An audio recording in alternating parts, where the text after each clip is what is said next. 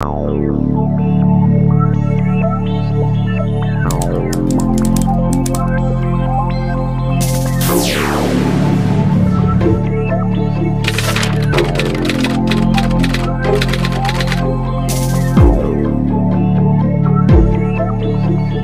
everyone, welcome back to my channel, or welcome to my channel if you are new here. I hope you're all doing so well. Welcome back to another true crime and makeup video. Today we have Nannie Doss. Now, to look at Nannie Doss, you would see a sweet, smiley, happy, kind looking woman. Unfortunately, she wasn't. If you looked a bit deeper and, looked into her soul, what you would see would be pure evil with a trail of death left behind her. Nannie Doss was evil. She believed that she could just go through multiple husbands until she found the perfect partner. Nannie would frequently write into the Lonely Hearts column, which was a column in a magazine. It was so you could find like romantic partners, and she would write into there or respond to other ads from men, and she would select whichever man she wanted, and somehow she wound up marrying 5 men. And she killed every single one of them. Yeah. Now, Nannie Doss didn't just kill her husband, she would also go on to kill her family. She would kill her daughters, her granddaughters, her grandsons. She was insane. Before we get into the case of Nannie Doss, please make sure you have subscribed to my channel. Also put the notification bell on so you don't miss when I upload, which is every Wednesday and Sunday. Any other details that you want, social media handles, email address, etc. is all linked down below, along with the products used on my face today. But without any further rambling and any further ado, let's get into the case of Nannie Doss. So, Nannie Doss, she was originally born Nancy Hazel on the 4th of November 1905, and she was born in Blue Mountain, Alabama. So her mum was Louisa Nay Holder, although many people would refer to her as Lou, so if I refer to her again it's probably going to be Lou. And her dad was James F. Hazel. Now, Nannie was one of 5 children. She had a brother and 3 sisters, and from what I could see, they were relatively close growing up, but they did wind up drifting apart as they got older. Just to clarify, not naked. I do have a top on, but I'm very much giving naked vibes, but I'm not. So, Nannie and her mum Lou, they both absolutely despised her father James. Now, James was known to be a very controlling and abusive man, and instead of letting the children go to school, he would force them to work on the family farm, and this resulted in all the children having a really poor academic performance. In particular, Nannie seemed to have it the worst. She wasn't very clued up, she didn't really have a lot of academic skill, and honestly the children just really despised James for this, because they actually wanted to go to school, which is like unheard of. Like, who actually wants to go to school? I know I didn't. These children really did. I think they just felt like they were so different compared to all of the other children. I guess when you're a child, when your parents refuse to let you do something, you kind of want to do it more, so they wanted to go to school. Now, when Nannie was just 7 years old, her and her family were riding on a train. They were going to go visit relatives in southern Alabama, and whilst they were on this train ride, the train came to like a really sudden halt, like proper jolted everyone. This resulted in Nannie smacking her head off of the metal bar right in front of her, and this incident would cause severe headaches and migraines for Nannie further down the line, as well as like random blackouts and severe depression. And they do say later that this incident, the hitting her head on the metal bar, was actually what caused her mental instability. Now, many serial killers have previously suffered a head injury or a brain injury. Let's look at John Wayne Gacy, for instance. He had a brain injury or a head injury when he was young, and they thought this might have reflected his serial killing. Now, by the time Nannie was a teenager, she was fantasising about the perfect future. And for her, this included a perfect husband who would love her as much as she loved him, and she would indulge in romance magazines and romance columns within these magazines, particularly the Lonely Hearts column. That was a hard hitter for Nannie. She really enjoyed that one. Now, Nannie, she would spend the majority of her time reading these columns in the magazines, and it is thought that she'd done this to almost escape her reality of her abusive father, because it is noted that her mother would turn a blind eye to the abuse. Now, looking for that perfect future with the perfect husband, Nannie would spend a lot of time searching for Mr. Right. Now, Nannie thought, how am I going to know if these Mr. Rights are Mr. Rights or if they're in fact Mr. Wrongs? Maybe I should just marry them and work it out from there. Do you know how like usually people will get to know someone and then they'll be like, do you know what, this is the one, this is Mr. Right, I want to marry this guy. Nannie thought it would be better to meet, marry and then discover. So this is what she would do. So at the young age of 16, Nannie Doss meets her first husband. They knew each other for 4 months before getting married, and like, listen, I would love to say, oh, when you know, like what a love story, you know, when you know someone's right, you just know. Apparently Nannie didn't know, because this marriage fell apart. Now, husband number 1 was a man called Charlie Braggs. Now, Charlie and Nannie, they would go on to have 4 children between 1921 and 1927. And this is where the marriage really started to crumble, because having children doesn't fix marital problems, believe it or not. Yeah, it doesn't. But they thought, you know, let's have children, see if we can give this whole family thing a go. And it just all fell apart. Now, Nannie, at this point, she was living with Charlie's mother, so her mother-in-law. And Charlie's mother would exhibit a lot of the behaviours that Nannie's father had, the behaviours that she was trying to escape.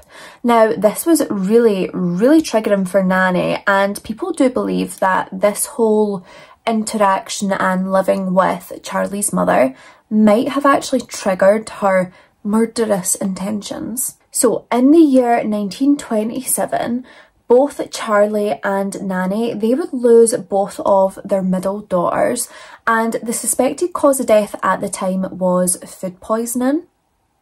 Okay. And it was very soon after the death of their daughters that the couple would split up. Don't know if it was just, you know, grief. That happens in families when they lose a child, they can end up sort of parting ways. Or was it the fact that Charlie thought Nannie might be at fault? Now, Charlie Braggs, he would wind up taking their older daughter Melvina and took her to live with him, and then their younger daughter Florine, she would be left with Nannie and also his mother. Now, just a year after her divorce from Charlie, Nannie would go on to marry her second husband, Frank Harrelson. Now, Frank Harrelson, he was quite the catch. He wasn't really. He was an abusive alcoholic who very much displayed the behaviours of Nannie's father when she was a child. Now, Frank was from Jacksonville, and him and Nannie, they met through the Lonely Hearts column. Love that for Nannie. It's like just a true fairy tale for her. So Frank would write into the Lonely Hearts column with these really romantic letters and poems, and Nannie would reply with racy letters and also kind of semi-naked pictures. She's sending nudes via the paper. Now, as I was saying, Frank is extremely abusive, and he is also sporting a very extensive criminal record. But despite all this, love conquers all, and Nannie and Frank, they remain married for 16 years, up until the year of 1945. Now, Nannie's oldest daughter Melvina, she would go on to give birth to a baby boy by the name of Robert Lee Haynes, and this was in 1943, and then just 2 years later she would give birth to another baby, but devastatingly, this baby would pass away very quickly after it was born. Now, the day the baby passed away, Melvina was obviously exhausted from labour, and she was really groggy from ether, which is like a really strong solvent that I think they used to use back in the day when people were giving birth. Now, here's the weird thing. Melvina, obviously she's exhausted, she's groggy, she doesn't really know entirely what's going on, but she believed on the day that Nannie came to visit her and the newborn baby, She believed that she witnessed Nannie stick a hat pin into the baby's head. What? So she says to her husband and her sister, like, listen, I think mum has just stuck a hat pin into my baby's head, which could be the cause of death. Now, her husband and sister, they couldn't confirm that Nannie had done this, but what they could confirm is when they had spoken to Nannie, she was holding a hat pin. Now, it was mentioned to doctors what Melvina believed that she might have seen, but the doctors could not positively confirm the cause of death for the baby. And I suppose if it's a hat pin, that's going to be like a tiny, tiny little like pinprick. So it might have been so hard to detect. Now, the grief for Melvina and her husband was just too much. They couldn't recover from that. So they did wind up separating. They went their separate ways, and Melvina started to date a soldier that she had met. Now, Nannie, she didn't approve of this relationship. She didn't like the soldier. She didn't approve. She did not want Melvina to be with this man. Also, not sure how well it's shown up on camera, but I did actually just blend the fallout from my green eyeshadow with my concealer on my under eyes. So now I have green under eyes.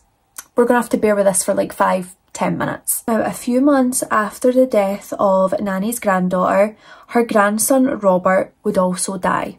Now, Melvina and Nannie, they had a big fight.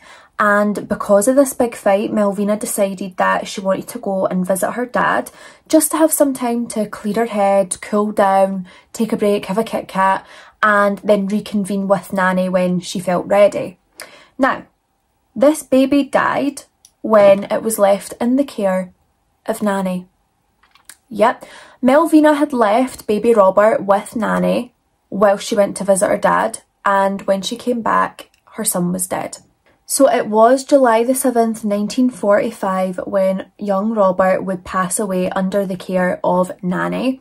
Now, at first, his death was unknown. They didn't know what had caused his death, but doctors later revealed that his cause of death was asphyxia by an unknown cause. Unknown cause. Nannie, her hands. Now, just 2 months after the death of little Robert, Nannie would collect a $500 life insurance policy that she had taken out on Robert. Listen, I'm not a grandmother, right? I don't claim to be one, but why on earth would a grandmother have an insurance policy out on their grandson? And it's not making sense. Make it make sense. It doesn't. Weird. Now, it was also reported in 1945 Nannie would be raped by Frank Harrelson, you know, the abusive husband that she was with, which is obviously devastating and disgusting. And apparently this took place after they had had a drunken night together at the end of World War II. And Nannie, of course, was heartbroken, infuriated, disgusted by the actions of Frank Harrelson. So she decided that she was gonna mix up a secret ingredient and put this in Frank's hidden jar of moonshine. Moonshine is basically homemade alcohol. If you've ever heard the saying, moonshine can make you go blind. Pretty dangerous. It's strong stuff. Now, after Nannie had mixed up her little concoction and put this into his moonshine, he was dead a week later. By September the 14th, 1945, Frank Harrelson was no more. Now, the people of the town, they believed that Frank Harrelson had passed away from food poisoning because that's the only explanation, right? I mean, here was Nannie absolutely heartbroken and devastated over her husband's death, and she was so devastated that she very quickly claimed his life insurance policy, bought a plot of land and bought a house near Jacksonville because she was so devastated. Like, come on, it wasn't her. Now, Nannie Doss later went on to meet Arlie Lanning from Lexington, North Carolina, and they had met after Lanning had responded to an ad that Nannie Doss had placed in the Lonely Hearts column. Now, very similarly to Frank Harrelson, Lanning was an alcoholic and also a womanizer. Yep, a womanizer. And despite Lanning having these, you know, unsavoury characteristics, it would actually wind up being Nannie that would be the one who would disappear occasionally for months on end. Now, when Nannie was actually at home, she did do a very good job of playing the doting wife, apparently, but like, do doting wives put rat poison in their husband's meals and drinks? Asking for a friend. Now, due to Lanning being a very heavy drinker, the doctors had put his heart attack, his heart attack due to his heavy drinking. Now, soon after the death of Lanning, the couple's house, who had been left to his sister, burned down. And who was entitled to the insurance money? Nannie Doss. Now, of course, the minute that house burned down, Nannie was right into the insurance office getting her claim, and she got a little hefty profit on this. And soon after, Lanning's mother had passed away, so Nannie decided, I don't need to stay here anymore, I'm going to leave North Carolina. And after leaving North Carolina, she would wind up at her sister Dovey's house. Now, Dovey, sadly, she was bedridden, her health was in really poor form, and she would pass away shortly after Nannie arrived. Weird that. Now, time goes on and Nannie is very much feeling like she's single and ready to mingle, and she is looking for a new husband. Now, she joins this sort of like dating service called the Diamond Circle Club, and through this she meets Richard L. Morton. In 1952, Nannie and Richard, they would wind up getting married in Emporia, Kansas. Now, if we look at the traits of Richard, he was not an alcoholic. Tick. He was not abusive. Tick. He was, however, adulterous. Yes. He liked to play away from home. Now, Nannie had planned that she was going to kill Richard. That wasn't even a question. You know, he wasn't the one. She needed to get rid, and who's got to get divorced, right? It's always better to just kill. However, before poisoning Richard, she thought it might be better to get rid of her own mother first, Louisa. Louisa had come to stay with the couple in 1953 because she had broken her hip and obviously was needing a bit of care and a bit of assistance. Now listen, Nannie Doss, she was working her way up that family tree. She was just like, who's next? She was just making sure she was taking out everybody on every single branch, because shortly after the death of her mother, one of her sisters would pass away, shortly after being in contact with Nannie. Yes. Now, after Nannie had dealt with her mother and her sister, she turned her attention and focus to her cheating husband, Richard. Now, Richard would be dead by May the 19th, 1953, and his death was ruled as mysterious circumstances. So at least we're not getting like a natural cause or an unknown death, it was mysterious. And isn't it so admirable that even after everything that Nannie's been through and the many husbands lost, she still hasn't given up on love. She would go on to marry her fifth and final husband, Samuel Doss from Oklahoma. Well, Tulsa, Oklahoma, which just makes me think of Friends, like Chandler and Monica, Tulsa, Oklahoma. Yeah. Now, Samuel Doss, he was not an alcoholic and he was not abusive. He was a relatively good man. The only fatal mistake that Samuel would make with Nannie Doss was he told her that she should really give up all these like Lonely Hearts magazines and romance magazines and television, and she should only read and watch things that are educational and beneficial. Which, like, don't control what somebody can watch, but at the same time I do think she needed to step away from the romance. Like, if Nannie could just step away from the Lonely Hearts magazine, we might be in a better place. So Nannie had went on to cook Samuel a prune cake, one of his favourites, which sounds really nice and really thoughtful. That is until you hear that it was laced with poison.